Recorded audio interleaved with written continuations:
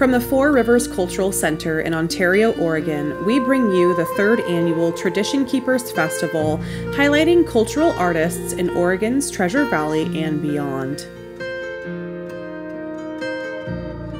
In this episode, you'll meet saddle maker and leather crafter Clair Kehrberg. There are many different styles of leatherworking. I'm sure we've all seen sandals, boots, Western apparel and the Western world. That's kind of where I live. So we have saddles, horse tack. You mentioned I do a lot of briefcases and purses, belts, earrings, all kinds of things. So I think all of us just kind of I started in saddlery, and then you find different avenues and things that appeal to you. And of course, the money part, you have to do things that sell and pay the bills. So I've sort of gravitated towards the handbags, wallets, earrings, that sort of thing at this point in my life. I did. I actually started when I was in high school.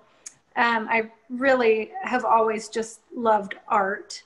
And I grew up on a cattle ranch here in John Day. So I've always loved horses and that Western kind of cowboy lifestyle. And saddlery was where horses and art kind of came together in my mind. So I thought, well, let's just learn a little bit about it. And I studied with Tom Berry, who's a local saddle maker and has become a very good friend of mine. And from there, I went to Spokane Falls Community College. They had a 2-year saddle making program there with Verlaine Desgrange. And I graduated through that. And then I studied with Randy Sevier in Pendleton. And then I went on to study with Dale Harwood. I got a scholarship through the Traditional Cowboy Arts Association to go shadow him for a week, watch him build a saddle and just pick his brain. So that was really good. And then, you meet people. I met a boot maker named Mo Welfel and said, hey, can you teach me to make boots? And every so often you stumble across somebody that knows something that you don't. And I just try to learn wherever I can. That's just kind of one of those funny things of life kind of takes you where you need to be. I did, when I was in saddle school, I took some custom orders for different things to help pay for my school.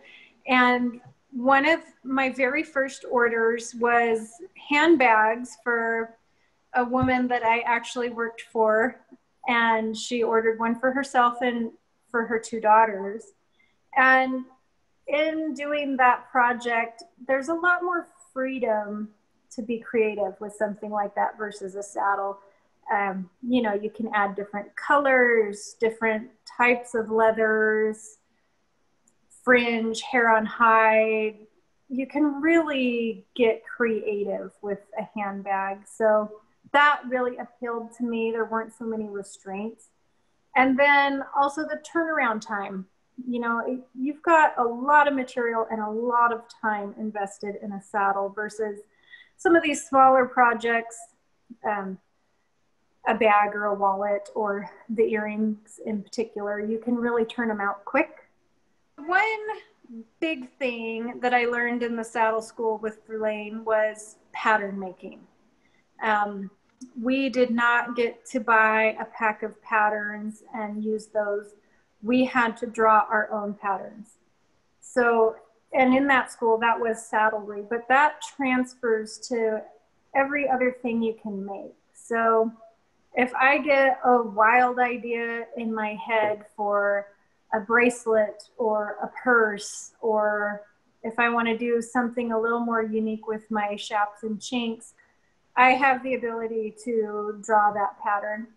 So I really can take these wild ideas in my head and put them first onto paper and then transfer that to leather. This is going to be called tooling, and the difference is when you're tooling, you start with this little knife. It's called a swivel knife, and this is a strop that helps maintain the integrity of the blade. So when you're tooling, you always start with these swivel knife cuts. And you want them to be approximately a third to a halfway through the leather. When you're stamping, you can see all these tools in the background here. These are stamps. And stamping refers to a geometric pattern like a basket stamp. They have a few different geometric stamps. But the carving or the tooling is the more, I would say, more artistic. You really have a lot of freedom to do whatever your mind and your tools can come up with. Yeah, some of my bigger projects have taken, you know, days and weeks, but that just creates a little shadow along these lines. And they're all just different textures. Kind of made a mistake right here, so I got to rub that out with my little modeling tool. Next up, this is called a pear shader or a thumbprint. And again, we're just adding layers of texture.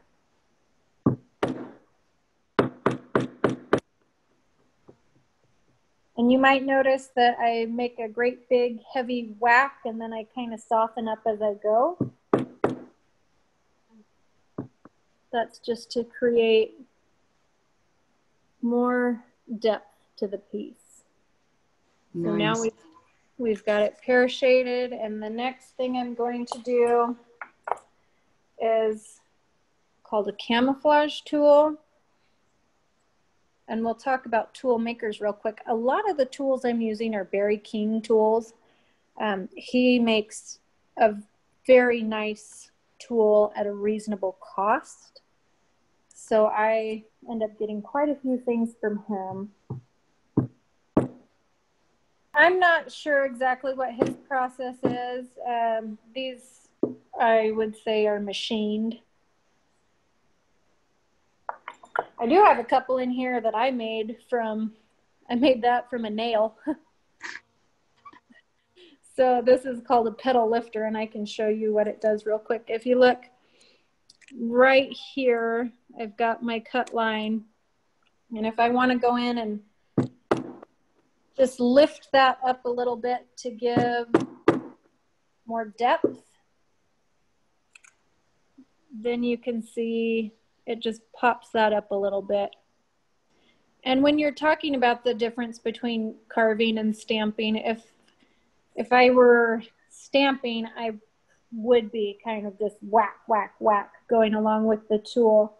But when this is either referred to as carving or tooling, and when you're doing this style, you are making a real deep impression and then kind of lightening up as you go, and you're doing a lot of different textures at a lot of different depths.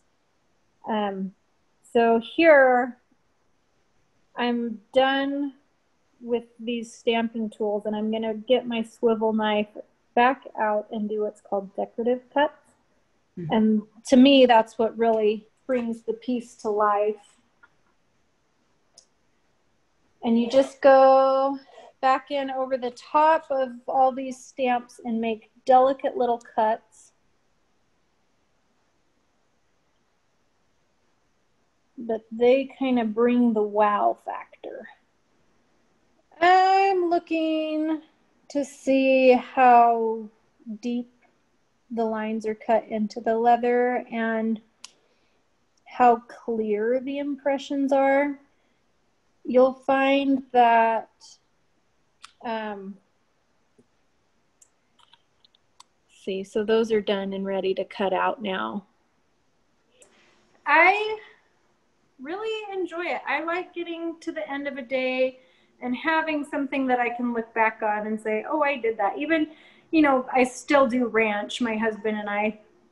If you're, say, putting up hay in the summertime, you go out and you mow a field and you can look back and see what you did. And I really enjoy that. So I like that with the leather work as well. You know, I start out my day and I have just a plain piece of leather, and then by the end of the day, I have some sellable products, and that's appealing to me. And it's very soothing to be in my studio or my shop and listening to my music and kind of just tapping out some leather. Instagram and Facebook is where I do most of my business. I think everybody is on those social media sites, so that's the easiest way to find me is just look for Clair Kehrberg on Instagram or Facebook. And I do have an Etsy shop where I sell some of my stuff, and that's just etsy.com. And again, you look for Clair Kehrberg.